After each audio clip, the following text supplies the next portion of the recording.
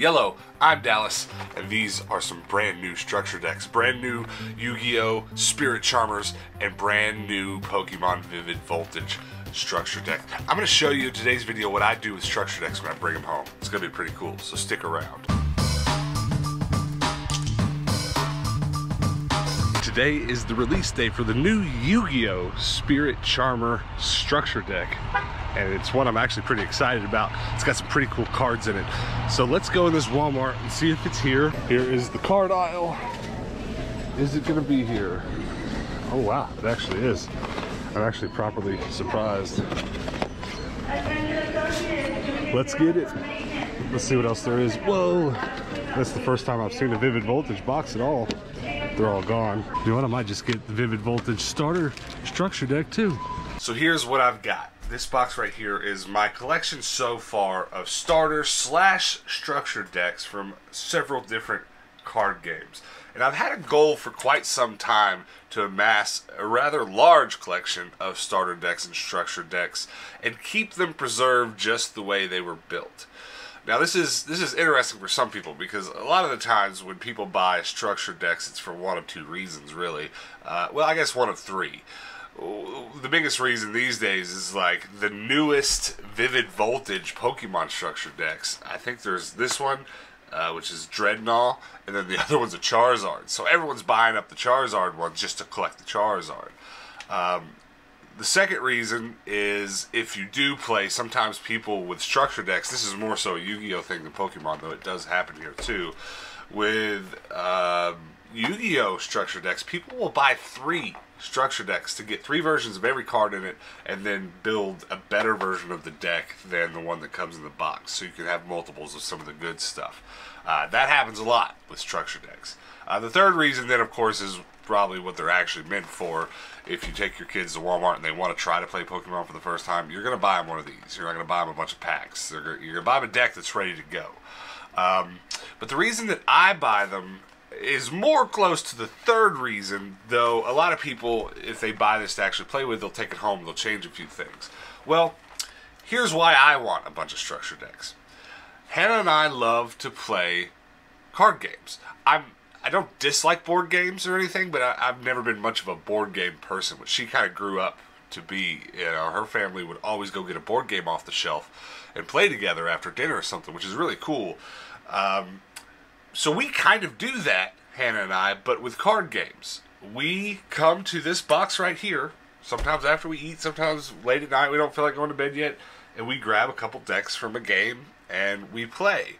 And so there are card games like Yu-Gi-Oh here where I have built my own deck. This is my personal deck, which I've built, you know, to play in a play style that I like. So there's, you know, it's completely custom.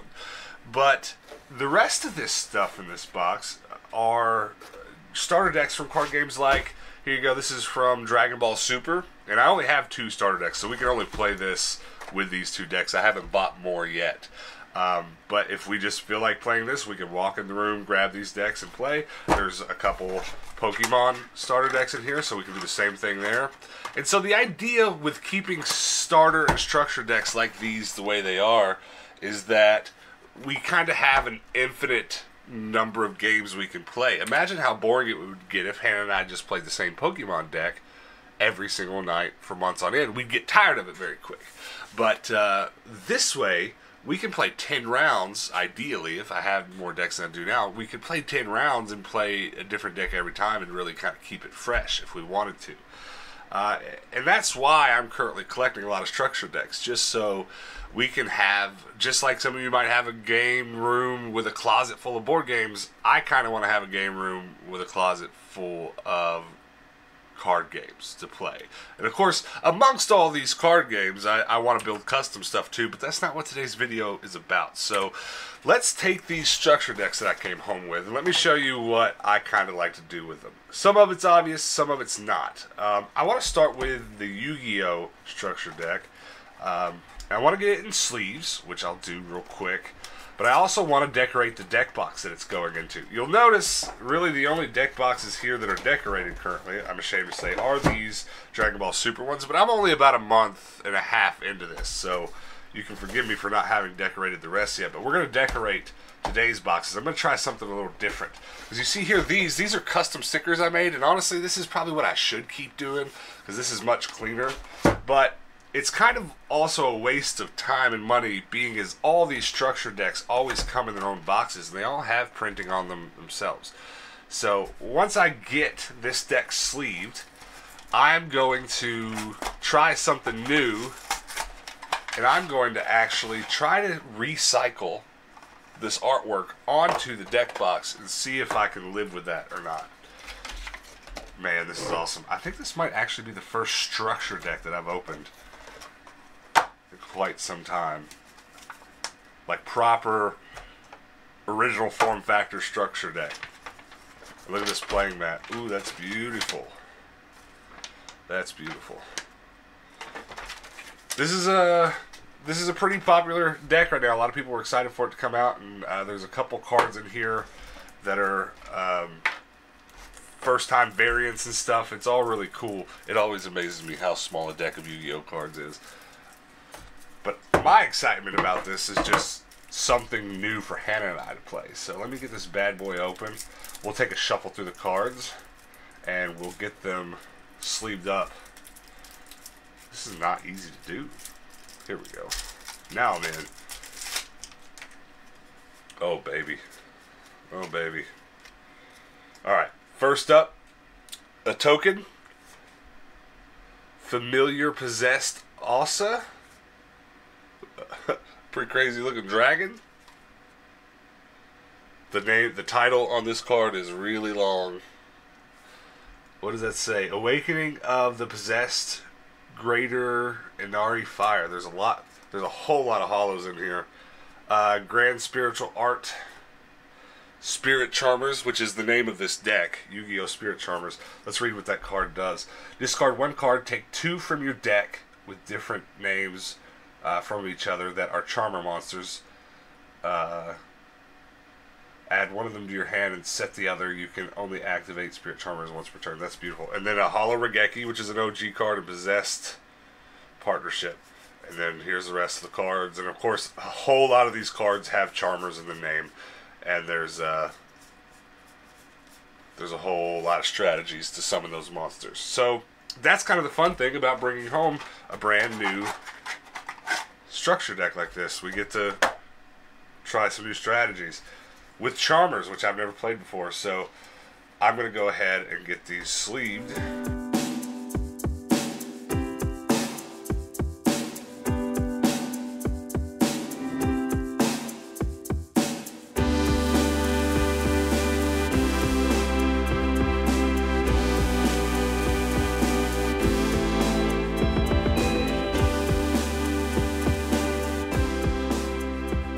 So here you go, a brand new, freshly sleeved structure deck. White sleeves, white deck box. I hope you've noticed by now that I'm kind of trying to theme things here, you know.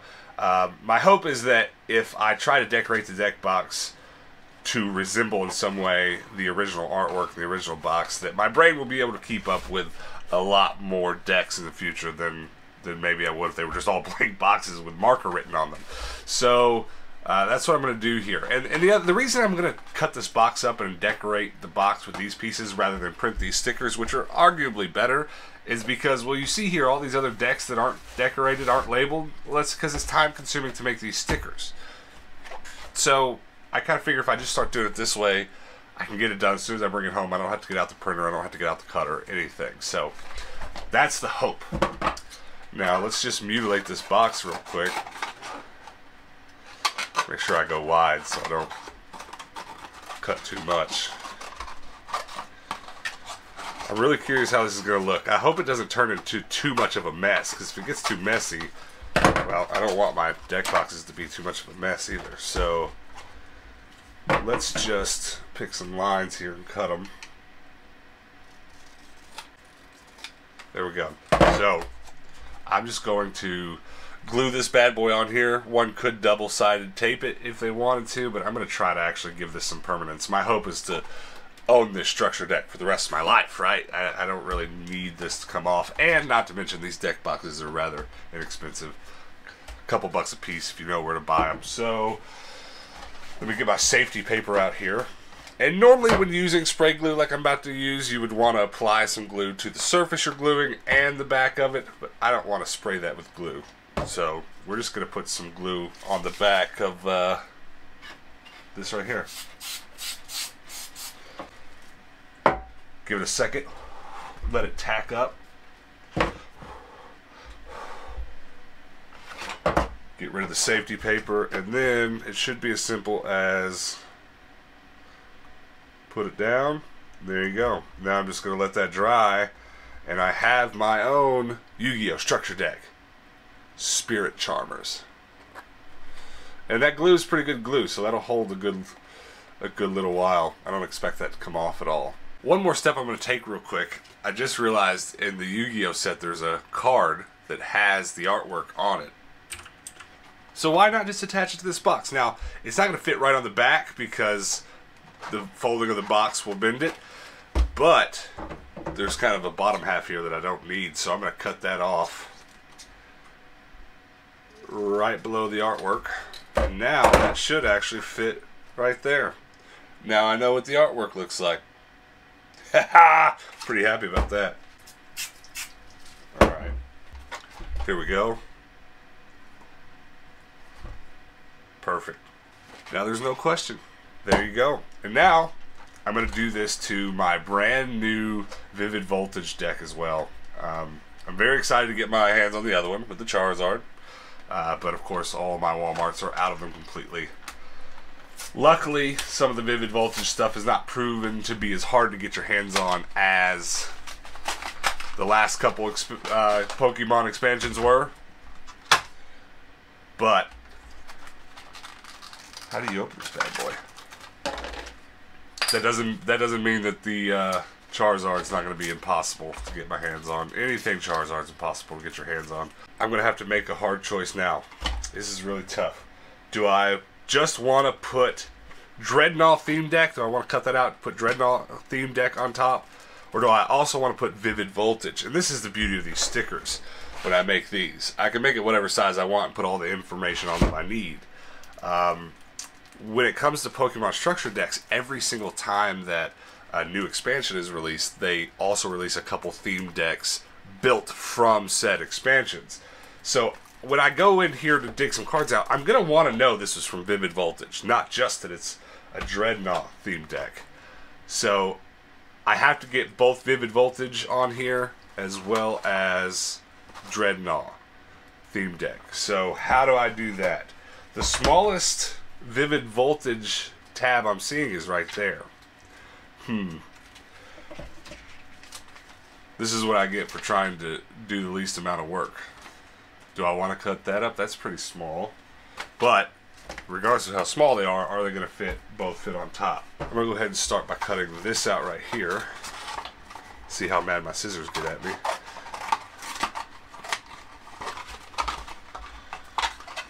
These are very powerful scissors. They're not mad about cutting anything. Alright, and I'm going to cut this probably as small as I can, because I don't want to get too crazy taking up space. Did not cut that very straight, but Dreadnought, I don't care about cutting the checklist up. The checklists that come in elite boxes are much more preferable anyways. Just wish I could cut straight lines. So let's get to gluing. Dreadnought, Vivid Voltage. Just try not to make a mess of this.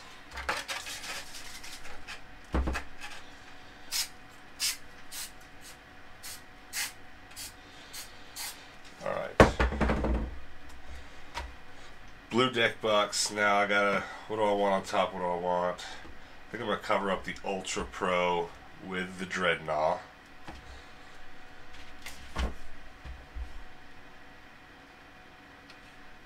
Should have cut this.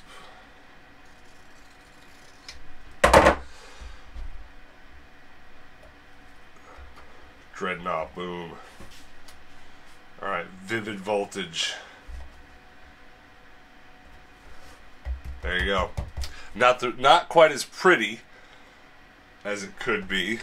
Because, you know, that's pretty clean. That's not quite so much, but it is useful. It is still very, very useful. And there you go. Now I have 2 brand new customized boxes for my structure decks. Obviously, this is going to be an easier process with Yu-Gi-Oh cards than it is going to be with Pokemon. Who knows, maybe in the future I'll just continue to print the stickers for the Pokemon because, you know, that just looks 1,000% better. So what are you going to do? I could, I suppose, if I wanted to, cut off a picture of Dreadnought here and put it on this box just like I did the Yu-Gi-Oh, but I'm not so worried about that. I'm very, very happy with this. You guys comment below. Let me know what you guys do with structure decks, if anything. I know a lot of people over on our Discord, which you should join. There is a link in the description of this video. A lot of people over in the Discord have shown me pictures of the Charizard decks from Vivid Voltage that they've been buying, and it's pretty awesome. But I don't know what they're doing with them, so maybe come over to the Discord today and tell me what you're doing with them. Does anybody collect structure decks like I do? It really does make me happy. It's one of my favorite avenues of trading card game collecting. But that's going to be it for this video, guys. You guys rock. Come back next time. And until next time, guys, peace out.